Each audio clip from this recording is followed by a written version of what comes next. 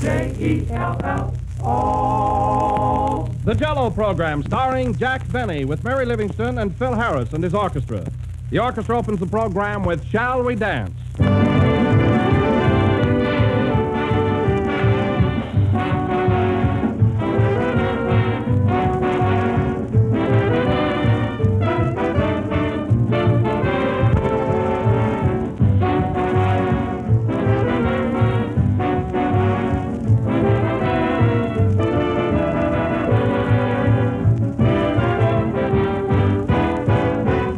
Whether it's a large dinner party or just a regular family meal, whatever the size of the gathering, everybody is sure to enjoy Jell-O for dessert.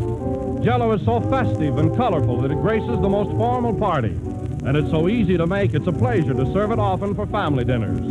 And the reason Jell-O is so popular can easily be explained. Jell-O has that extra rich fruit flavor that comes from true sun-ripened fruit, refreshing and truly delicious, whether you choose strawberry, raspberry, cherry, orange, lemon, or lime. But bear this in mind, that only in Jell-O do you get Jell-O's extra rich fruit flavor. So always get genuine Jell-O. Look for the big red letters on the box. They spell Jell-O.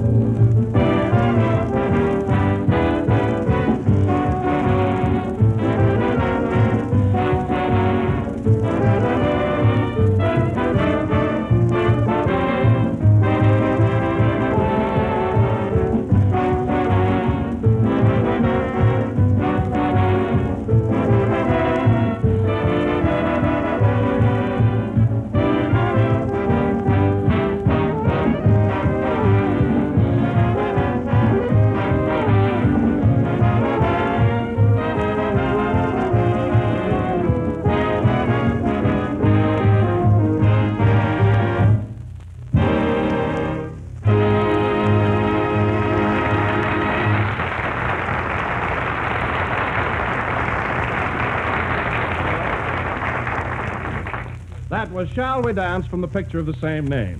And now, ladies and gentlemen, Jack Benny.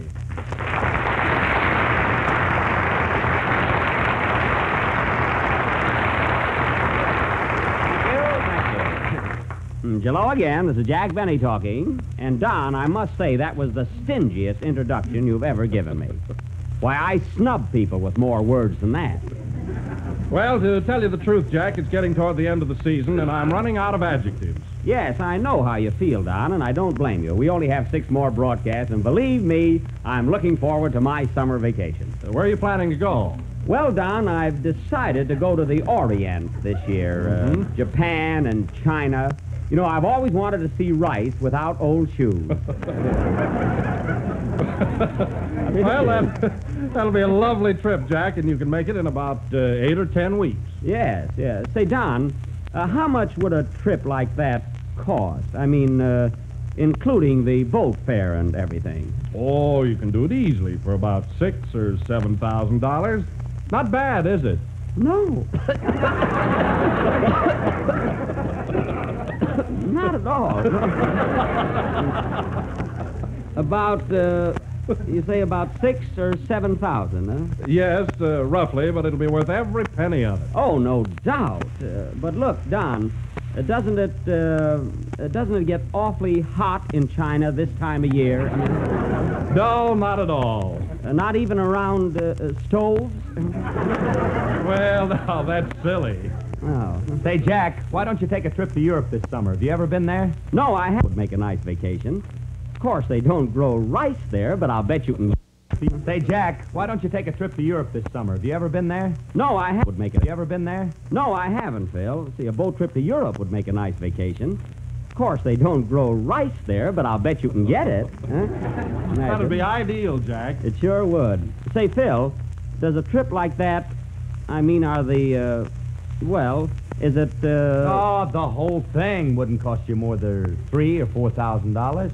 oh, including tips? You probably pick some up.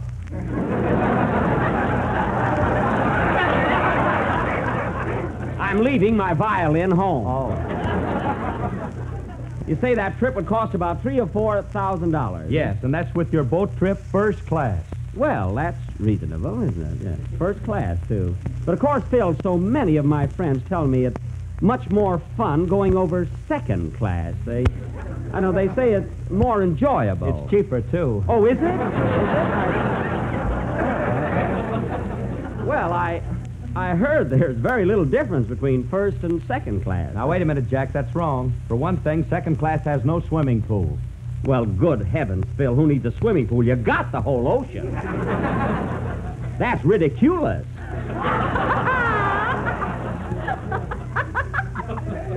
Heaven's sake. It's ridiculous. Hello, Jack. Hello, Mary. What are you laughing at? Nothing. I just want to get it over with. Oh, I see. What are you talking about? My vacation. You know, I was thinking of going to the Orient, but it's so hot there in July, and then Phil suggested Europe, but it's cold there. Gee, I don't know what to do. Or why don't you take a shower? That's hot and cold. It's a fine way to spend a vacation, taking a bath. Well, you want to change, don't you?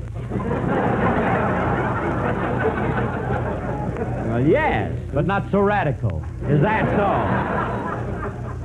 Oh, hello, Kenny. Hello, Jack. Gee, you look all tired out. Well, why shouldn't I? I've just been all around the world. You were? How was the coronation? Oh, keep still. Coronation. Gosh, I only ask a foolish question and you get mad. My error, Kenny. Just excuse me. Say, Jack, I just thought of something. You know, I know where you can go for a swell vacation. Where, Don? Santa Barbara. It's only 90 miles from here, and there's a beautiful hotel right on the ocean. Say, that's a thought. I understand it's nice and quiet there. I mean, I can get a real rest. And what a luxurious hotel. You'll love it. Oh, that's the spot. Don, would it, Oh, you can get a beautiful room there for $20 a day. Oh?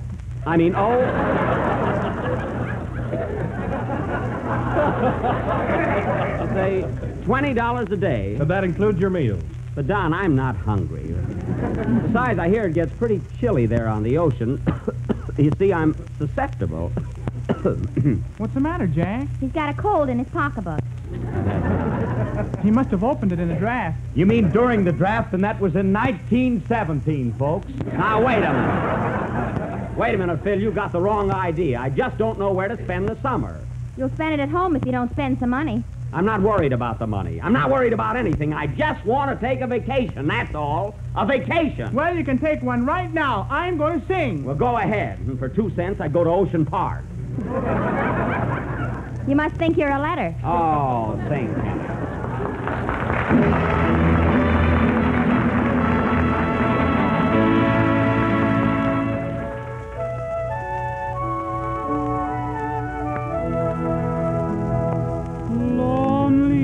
As the desert breeze, I may wander where I please, yet I keep on longing just to rest a while, where a sweetheart's tender eyes takes the place of land and skies, all the world forgotten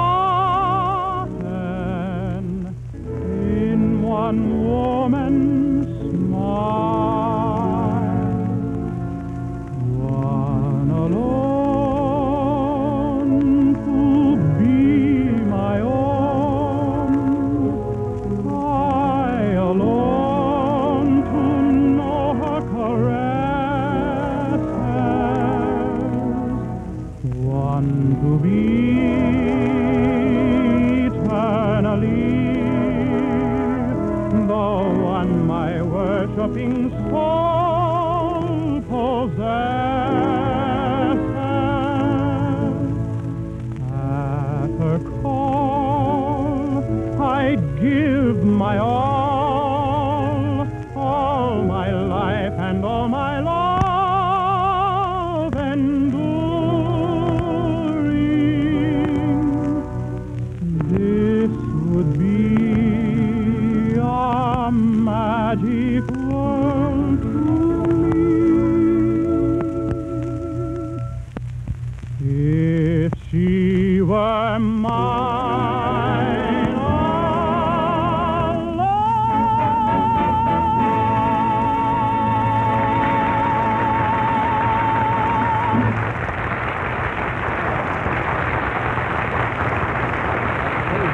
Andy. He really does. That was One Alone from the Desert Song, sung by Kenny Baker. And, Kenny, that was very, very good. Very, very thanks. Isn't he silly, Mary? Very, very. And you will find the Jell-O is very, very tempting with its 6 delicious flavors: strawberry, raspberry, cherry, orange, lime, and limonberry. Limonberry. How do you like that?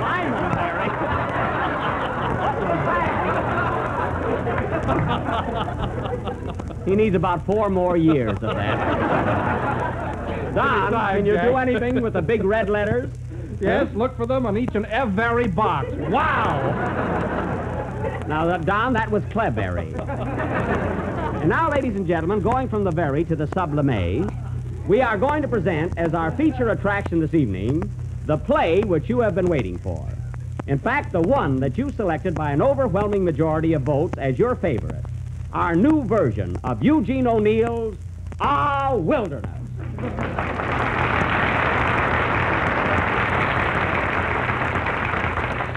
You see? Now, I will play the part of the stern old father. Mary will be the stern old mother. And Kenny will be our son who is always stirring up trouble.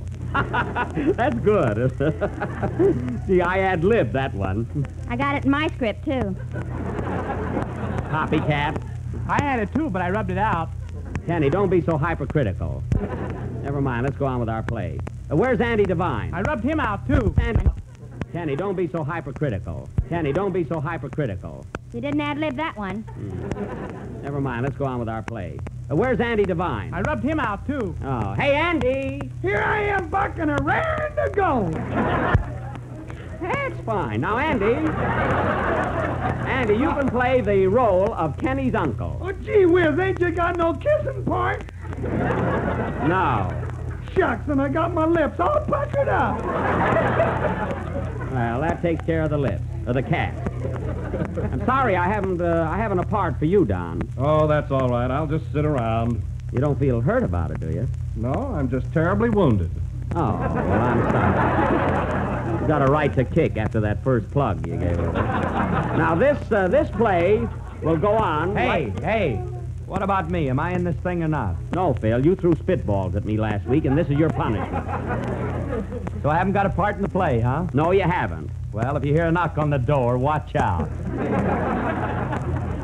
Now, listen, Phil. We're attempting real art tonight, and if you do one single thing to detract from or mar this drama, as sure as there is a sky above us, I will thrash you to within an inch of your orchestra.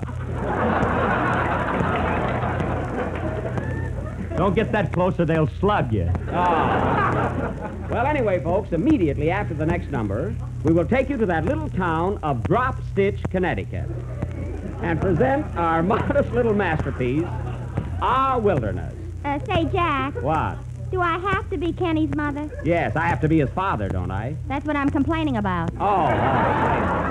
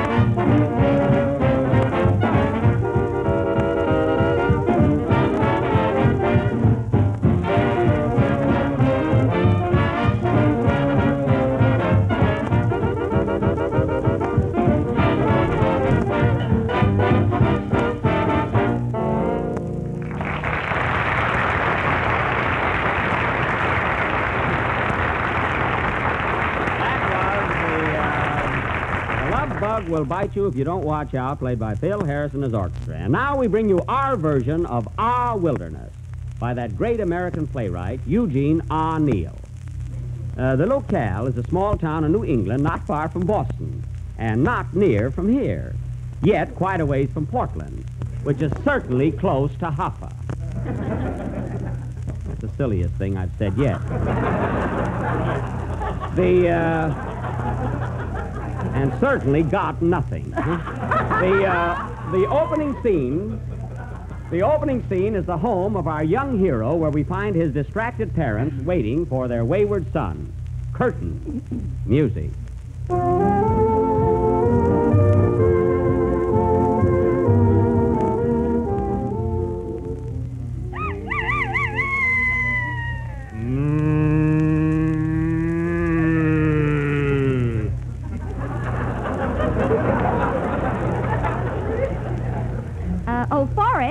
Forrest. Yes, Teresa. Where's our son, Wilderness? He ain't home yet. Last night he got in late, too, and told me he was out playing pool. Was he? He must have been. He had red chalk on his lips. Wonder what time it is. Here it is, 17 minutes of 9. And that son of ours still gallivanting around. Well, don't worry, Pa. He's a good boy and smart, too. He got the biggest marks in school and stood at the head of the class. Where he got the marks, he had to stand. I tell you, Teresa, I don't know what this younger generation is coming to. On the way home tonight, I actually saw a young couple holding hands before it got dark. What's the matter with that? When I was young, boys never thought of doing the things they do today. That's why they didn't do them. I never thought of that. You know, Pa, I've been thinking. You really got to talk to Wilderness and tell him the facts of life. He's going on 29. When I was his age, I was wearing long pants. About time he had 'em pressed. Well, I guess you're right, Ma. That boy of ours ain't a child anymore. Has he got a shaving mug? Yep, but he never shaves it.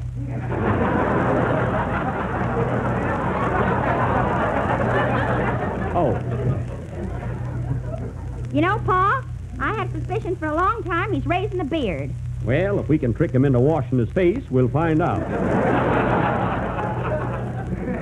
I wonder what time it is. 9:14, and he ain't home yet.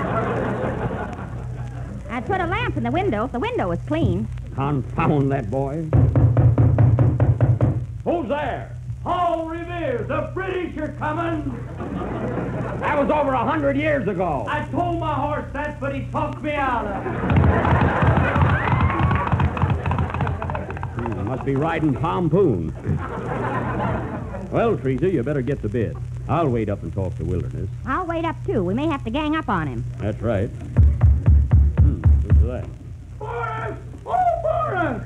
What is it, Uncle Ferncliff? I got bad news for you. You know that Thompson gal who wears high heels and puts ketchup on her fingernails?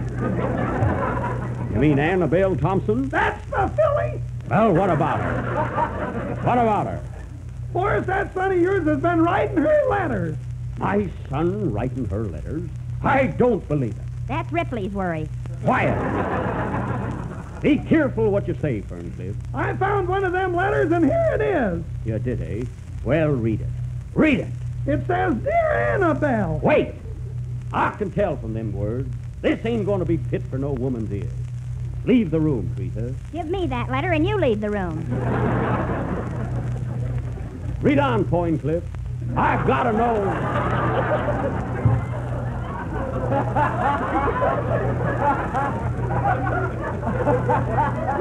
It says... I got to know what's in it. Well, it says, Dear Annabelle, roses are red, violets are blue, sugar is sweet, and so are you. Yours truly, Wilderness. My son wrote that. Let me see that letter, Ferncliff. Here you be. I wouldn't have minded it so much except for those last 4 words. And so are you. That's a-going too far. Now, don't be too hasty, Forrest. Maybe he wasn't himself when he wrote it. He must have been. Every word is misspelled. Yeah. Yeah, he's only got one G in sugar.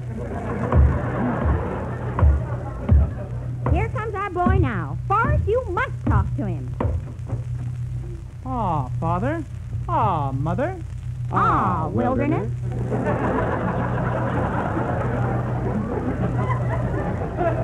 That's the title of the play, folks. Shut up. Wilderness, do you realize what time it is? 9:36. Exactly. You had your mother all upset. Why, she was a-walking up and down in her bare feet with tears in her eyes. And why? There were tacks on the floor. Good heavens, is there a tax on that, too?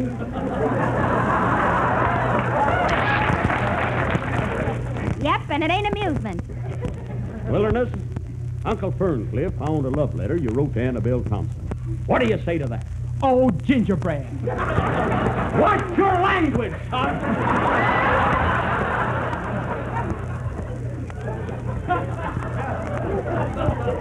Did you have a drink before you came home? Yes, Father, a malted milk. A malted milk, eh? Was there an egg in it? Well, I... Answer me, son! Was there an egg in it?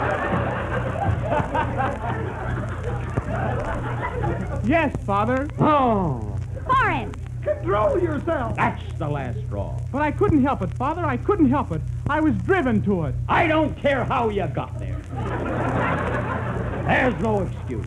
Oh, Pa, you don't know the aches of a lonely heart. I asked Annabelle for her hand, and she told me to go jump in the lake. Did you, son? Yes, but it wasn't there. You better be careful, my boy. I knew many gals when I was a young man. Oh, but your mother was different. Yeah, she got hooked. I know how you feel, son. When I first proposed to your ma, she turned me down. Then I felt so bad I drank a glass of iodine. Was there an egg in it? Leave the room, Teresa. I'm going to have a talk with Wilderness about the facts of life. I hope you learned something. Come here, son. You're going on 29 and approaching manhood. And there are a few things you ought to know. What is it, Dad? Wait a minute. Ferncliff, lock the door, shut the window, and close the transom. Okay, shall I turn off the steam? That's my asthma. How did they shut that off? Now, first, Wilderness, I'm going to read you that letter you wrote to Annabelle Thompson. Oh, Dad. Dear Annabelle, roses are red, violets are blue, sugar is sweet, and so are you. Gosh, did I write that? It wasn't Eugene O'Neill. I'll handle this, Ferncliff. Ah, Wilderness, tell me, how would you feel if you got a letter like that? I don't know, Dad, but I can find out. How?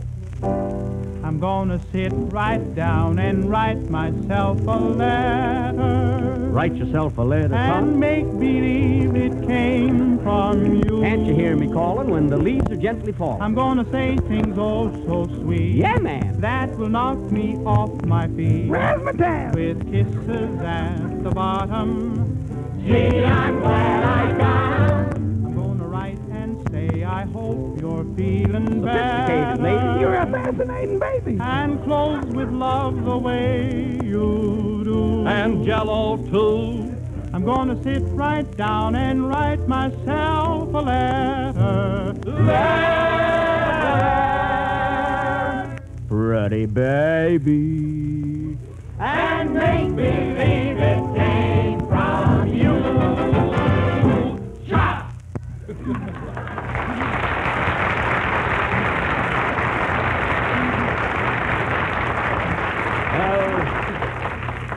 Are you going to take an encore, son? No, Father. Then sit down while I tell you the facts of life. Do you mind if I leave, Forrest? I heard him. You can go, Ferncliff.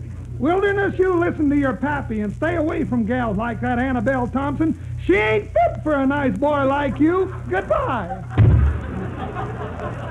Your Uncle Ferncliff is right, Wilderness. She ain't your type. She'll do till my type comes along. Wilderness, you must forget that gal. I know it ain't going to be easy at first, but someday you're going to thank me. But I love her, Father. Oh, pshaw. There are plenty of other pebbles on the beach.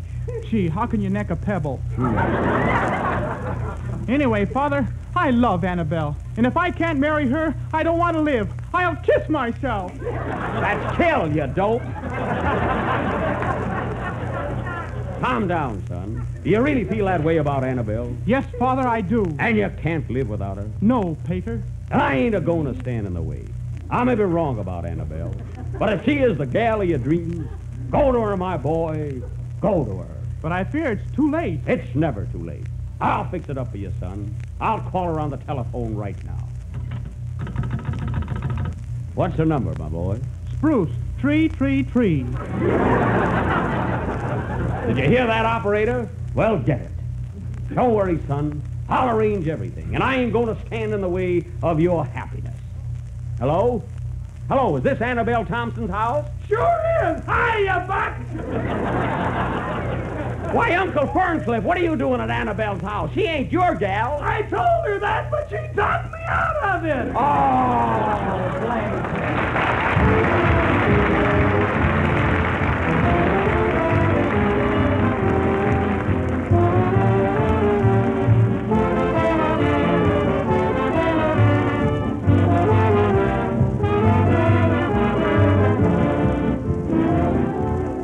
Everybody, young and old, enjoys dessert, and here's a dessert that will make a tremendous hit. It's ice cream, rich, delicious ice cream made with Jell-O ice cream powder, and made more easily and more economically, too. For when you use Jell-O ice cream powder, you actually use less cream and get more ice cream. All you do is combine a package of Jell-O ice cream powder, some sugar, milk, and cream, and you make it right in the freezing trays of your refrigerator. In just a short time, you'll have a quart and a half of extra delicious mellow ice cream, the old-fashioned creamy kind. And if you prefer, you can use an ordinary hand freezer and get the same delicious results. Jell-O ice cream powder comes in 5 luscious flavors. You'll like all of them. And Jell-O ice cream powder makes more ice cream than most other ice cream preparations you can buy. So tomorrow, ask your grocer for Jell-O ice cream powder.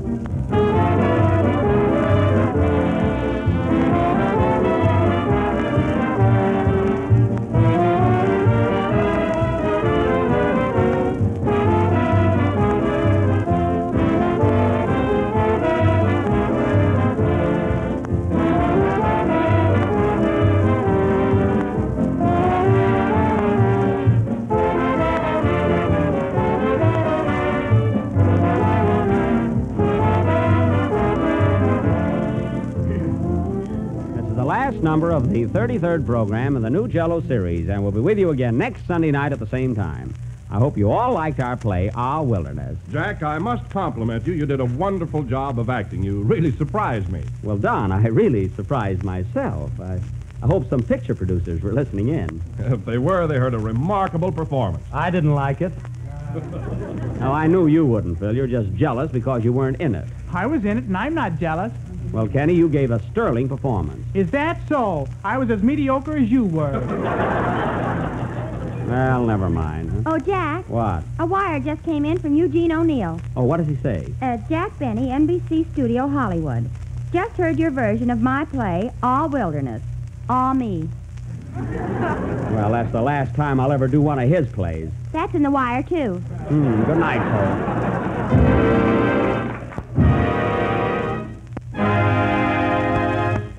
J-E-L-L-O.